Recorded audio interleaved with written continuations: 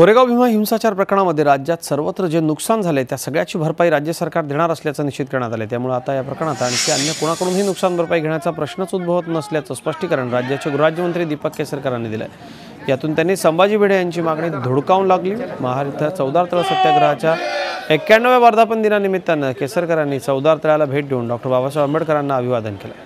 त्यानंतर ते माध्यमांशी बोलत होते। कोरेगाव भीमा प्रकरणातले काही गुन्हे सरकार मागे घेणार असलं तरी गंभीर स्वरूपात गुन्हे करणाऱ्यांना माफ करता येणार नाही असे त्यांनी स्पष्ट केलं।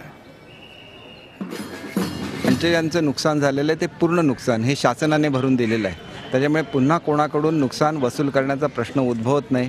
एक तर असं आहे की हा संपूर्ण प्रश्न मिटलेला आहे। अपराधाला शिक्षा होणार नाही। फक्त ज्यांनी मोडतोड करताना आढळलेले आहेत तेवढे वगळता आणि ज्यांच्यावर सिरियस क्राइम्स आहेत असे वगळता सर्व लोकांच्यावरचे खटले मागे घेण्यात येतील। याच्यामध्ये दोन्ही समाजांचा समावेश आहे। त्याच्यामुळे कुठल्याही परिस्थितीमध्ये जसं हे आपण मुंबईच्या संदर्भात किंवा महाराष्ट्रातल्या अन्य संदर्भात करतोय तसं भीमा कोरेगावला सुद्धा जे खटले दाखल झालेले आहेत त्यांच्या संदर्भात सुद्धा हेच प्रिन्सिपल लावतोय। झी 24 तास रहा एक पाऊल पुढे।